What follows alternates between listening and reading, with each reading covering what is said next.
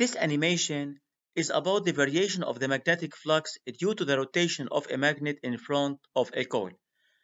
We have a coil connected to a lamp and a movable magnet in front of the coil. Now we have a magnetic flux or a constant magnetic flux crossing the coil, but the lamp does not glow.